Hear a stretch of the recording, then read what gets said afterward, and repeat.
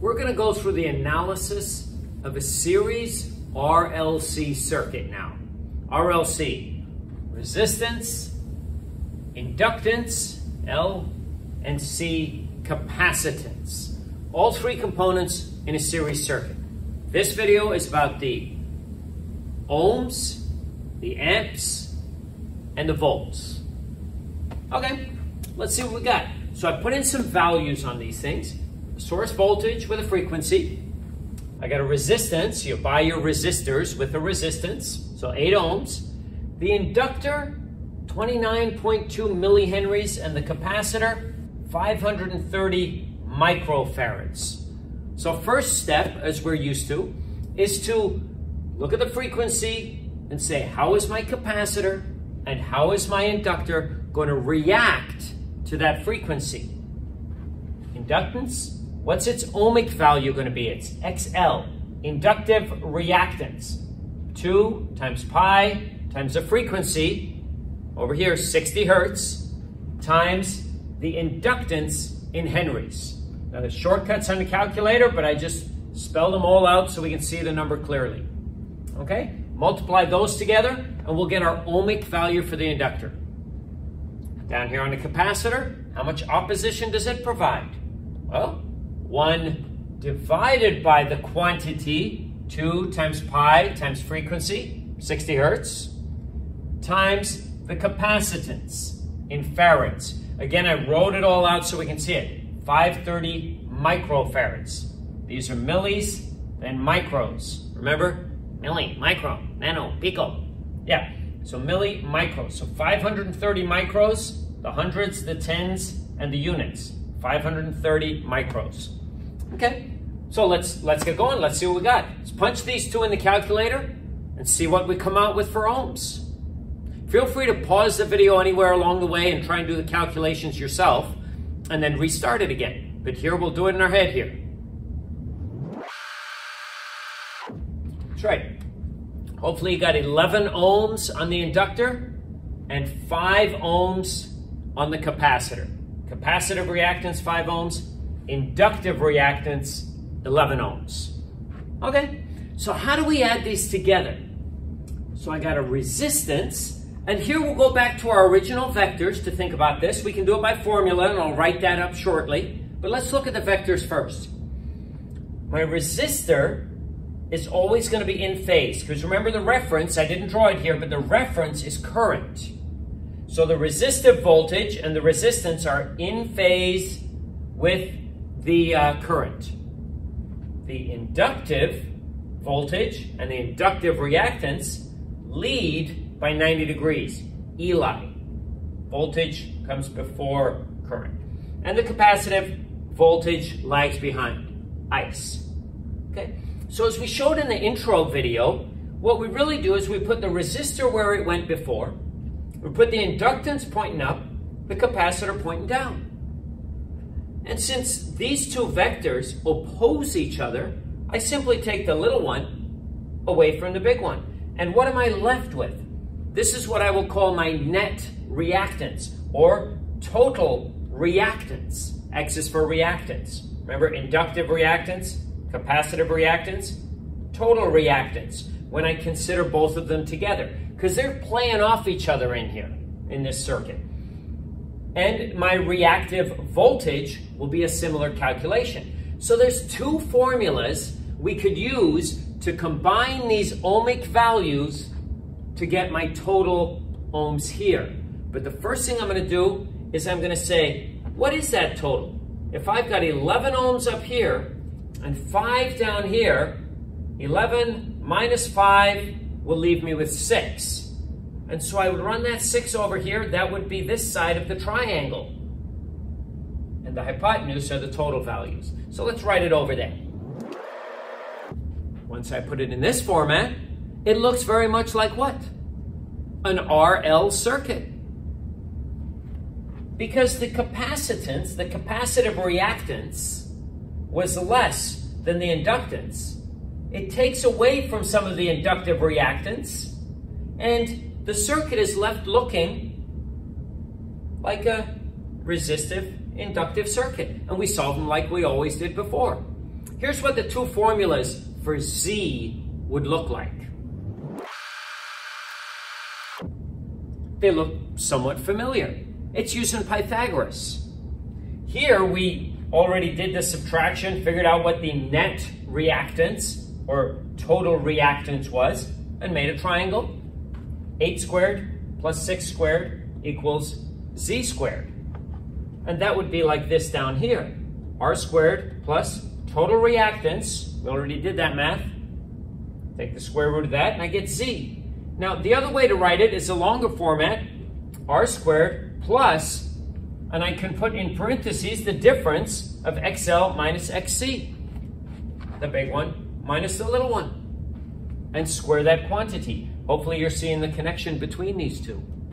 This is essentially this value. Okay? And what do we get when we do that? So the circuit, the total circuit at its source, will see 10 ohms of opposition. You go, well, Dave, that's kind of strange. It makes sense in a series circuit that the ohms at the total should be greater than the resistor, greater than the capacitor, right? Because I'm starting to add these things, vectorially albeit. But how can I have more ohms here than here? It had to do with the way that the capacitor and the inductor play off each other. We'll talk more about that in class. But for now, we're just analyzing the circuit. This large vector here, sure, is longer than the total circuit values. It's a longer vector than that is, magnitude-wise. But because the capacitor plays off of the inductor, the two counteract each other. The one limits the effect of the other one. That's what happens when you have two vectors directly opposing. Like I said earlier, it's like walking north 10 blocks just to walk south 5 blocks. Okay, or in this case, 11 and 5. Okay, so that's my impedance. And we know now that once I have my total circuit impedance in a series circuit, my total circuit ohms, I can simply use Ohm's law, take my voltage, source voltage, divided by my total impedance, and I'm going to get my current. 120 divided by 10. There we have it, 12 amps. Or you could double check your work. Amps times ohms, 12 times 10 equals volts. And why did I write the 12 everywhere? Series circuit, same current everywhere. So I didn't necessarily need to, but it makes it easier for me because I can use Ohm's law within any specific component to get my further values. As we're going to bump into right now and get our voltages. Our voltage drops on these various components. Now, how are we going to do that? We simply go Ohm's law. Ohms times amps gives me volts. Let's calculate them out. 96, 132, and 60 volts. Wait a minute. You tell me there's a bigger voltage drop here than the source voltage is pushing in there? Yeah, again, it's this playing off each other that these two components are doing, these reactive components. And you go, well, that breaks the rules. Well, in a way, yes, but let's look at it this way. Just like my inductive reactance and my capacitive reactance, either one or both can end up greater than the source impedance. As long as the difference ends up less, we're fine. So that 132, excuse me, minus the 60 gives me what? 132 minus 60 gives me 70 is what my total reactive voltage is. Because the short vector minus the big vector. All right, excuse me, the other way around. Big vector minus the short vector. Take the little vector away from the big vector. Okay, and that's going to leave me. Formulas are very similar to what we just saw for impedance.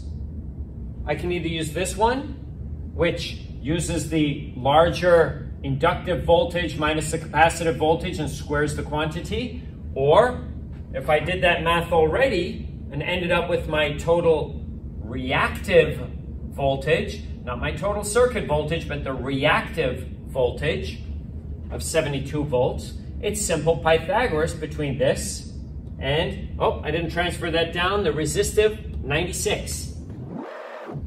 So I could use this formula and just use 96 volts squared plus 72 volts squared. Again, see the connection between these two formulas? Really the same thing.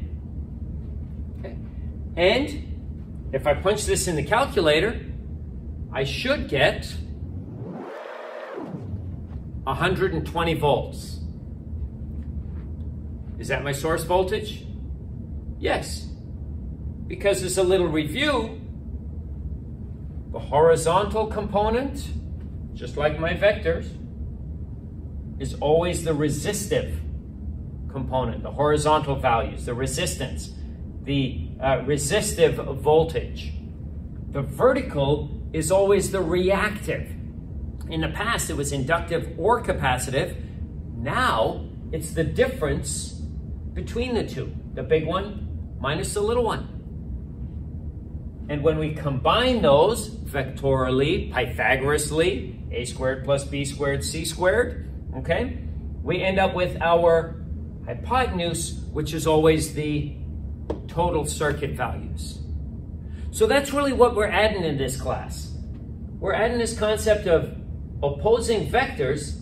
The little one will counteract the big one to a certain degree. That's really the main principle we're adding here. And we're going to see what the ramifications of that are in various kinds of circuits. Okay. So that's what we have here. If we watch the next video, we'll see the power numbers and how those relate. We'll see that they're very similar to what we're used to. But we'll go through that process.